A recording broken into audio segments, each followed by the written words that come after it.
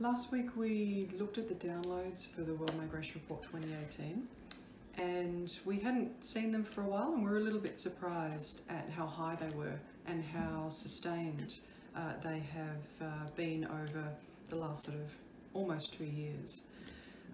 Part of this, I think, is because people are very interested in accessing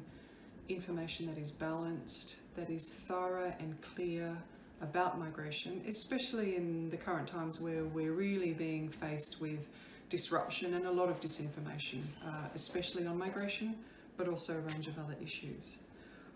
So it made it easy for us when the UNDESA International Migrant Stop data came out last week to make the decision that even though we had finalised most of the report, that we would go back and we would update the relevant chapters with the new data. It's an obligation, it's a responsibility to our readership, and we need to be providing the latest data, the latest information on international migration for our readers.